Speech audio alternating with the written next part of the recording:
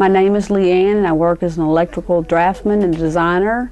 My typical day, I would come in and possibly discuss some projects with my supervisor and see where we left off the day before and pick up on where we need to proceed on jobs. We do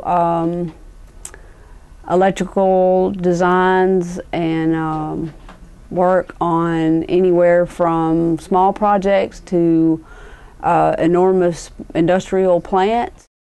Sometimes we work on several projects in one day. I could work on something for an amount of time in the morning and be working on something completely different in the afternoon. Typically I'm at my desk all day long. My work includes drawing. Sometimes we draw in lighting and receptacles, power. We show generators and transformers, air conditioning. Draftsman will, some of them work in different disciplines. They may do plumbing to show where the water lines are, where the utilities are shown on the outside of the buildings, where they come into the buildings. We draw them and show where all of the power is coming from and where all the power is going to, how heavy the loads are, and what types of lighting. We have symbols that show what the power is and what the lights are.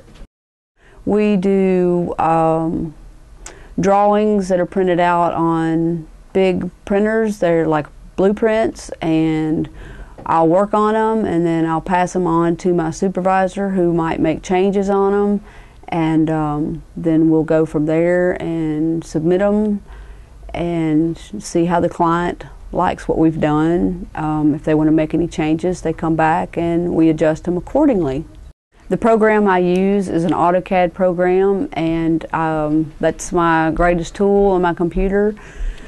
Sometimes we use Microsoft applications like Word and Excel, but for the most part I use AutoCAD, and I use it on a computer to draw line circles and arcs all day long. I'm here 95% of my day in this desk. In order to do this job, you would need a good foundation on computer skills, be able to operate a computer fairly easily. You would need to be able to operate micro applications like Excel and Word. That would be helpful in your job, but you would definitely need an associate's degree in technical drawing and design to be successful in this career. For me, I think the best part of the job is knowing that you've been a part of something that's going to be here long after you're gone, for quite a long time after you're gone. You have left a mark on something. It could be a small thing, or it could even be a huge project that you've had your hands on just a little bit, but you've had something to do with it. And maybe that place is locally, and you can drive by and you can say, hey, that building is sitting there because that's where I told them to put it, and they did, and that's what you've left. I think as far as the worst part is, like for example, today when I came in, I had an email that was instructing me to rotate a building 180 degrees on a project, on an assignment that I thought was completely finished. And that doesn't happen every day, but when you're done with something, you might not necessarily be done with it. And I think that would be probably the only drawback that I would see in something that has other people's input in it, and they can change it on a whim, or they might have a really good reason for changing it, but it can change on you and you have to redo it. But other than that, I enjoy what I do, and there's more pros than cons.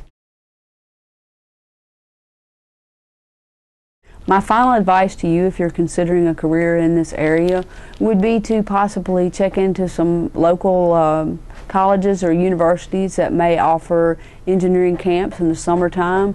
Also, you might go to a local engineering firm and see if they would give you a tour and show you the operation, how things happen, and what people are involved in.